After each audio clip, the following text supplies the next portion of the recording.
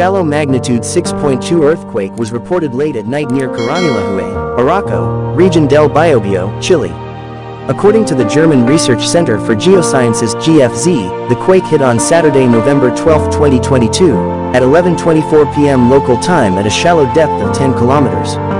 Shallow earthquakes are felt more strongly than deeper ones as they are closer to the surface. The exact magnitude, epicenter, and depth of the quake might be revised within the next few hours or minutes as seismologists review data and refine their calculations, or as other agencies issue their report. Our monitoring service identified a second report from the citizen-seismograph network of RaspberryShake which listed the quake at magnitude 6.2 as well. Based on the preliminary seismic data, the quake should have been felt by everybody in the area of the epicenter. In those areas, dangerous ground shaking occurred with the potential to inflict moderate to heavy damage to buildings and other infrastructure. Towns or cities where the quake likely caused